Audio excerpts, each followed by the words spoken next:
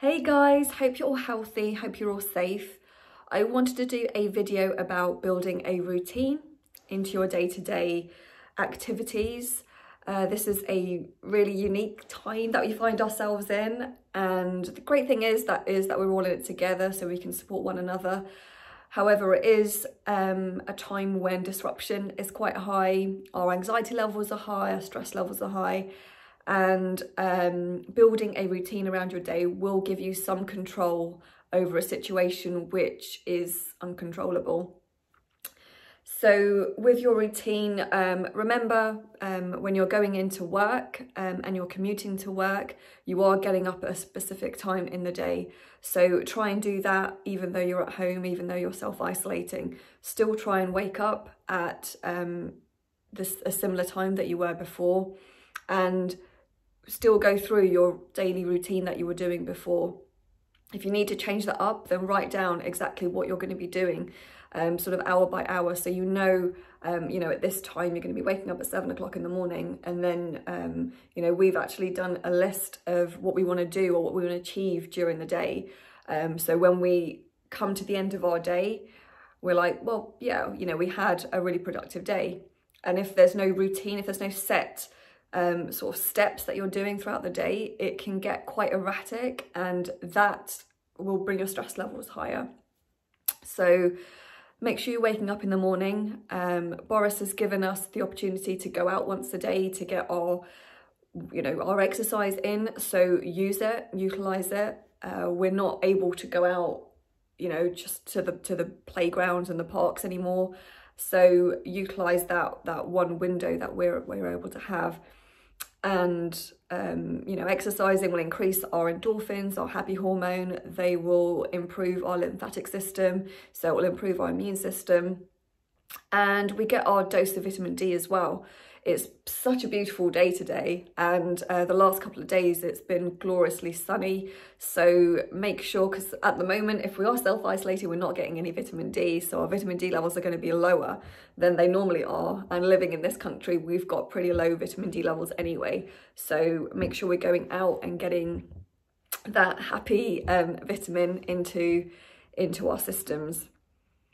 Showering in the morning, and also when you're changing, get changed into clothes which you potentially do wear to work, or you're getting changed out of your pajamas. You're not wearing the same clothing that you went to bed in.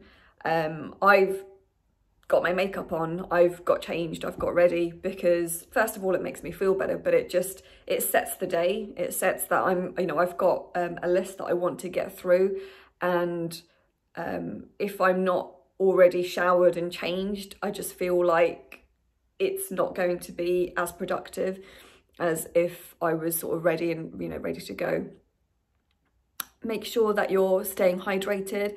I spoke to a lot of my ladies yesterday, and if I haven't already spoken to you, then that call is coming, so just checking in with them and making sure that they're staying hydrated.